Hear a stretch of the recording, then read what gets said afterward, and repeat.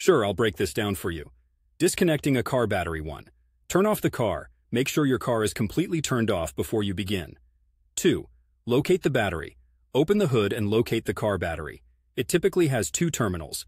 3. Remove the negative terminal first. This is the black cable. Using a wrench, loosen the nut on the negative terminal and disconnect it. 4. Remove the positive terminal. Once the negative is safely off, do the same for the positive terminal, which is usually marked with a plus and is red. Connecting a car battery. 1. Attach the positive terminal first. Connect the positive terminal, red, and tighten the nut using a wrench. 2. Then attach the negative terminal. Now, connect the negative terminal, black, and tighten it as well. Why it sparks. Sparks can happen due to several reasons. 1. Power in the system. If something in your car is trying to draw power, like the car's computer or the alarm system, it can cause a spark when you connect the terminals.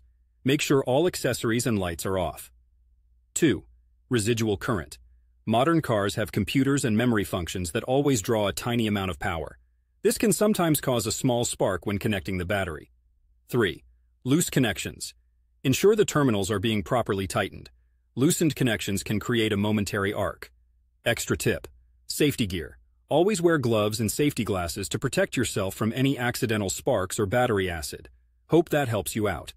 If you follow these steps, you should minimize or avoid those sparks when connecting your car battery.